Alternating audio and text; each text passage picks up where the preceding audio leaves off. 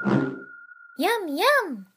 William Vaughn here with a quick look at recording performances with Channel Chimp and sending the animation data to MODO. In this video, I'll be using the character and controller I set up in the Channel Chimp puppet control video. To record a performance, simply push play on the timeline in MODO and push record in Channel Chimp. Using the controller in the TouchOSC app, record a couple takes and we can pick a favorite to use later. With the recording completed, click Stop to stop recording in Channel Chimp. Hover over the top of each take, click on the one you'd like to review, and click Play.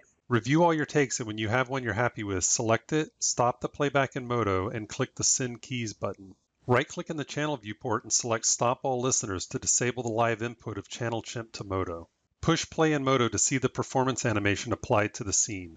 We now have keyed animation from live puppeteering using Channel Chimp. Oh, look at the time.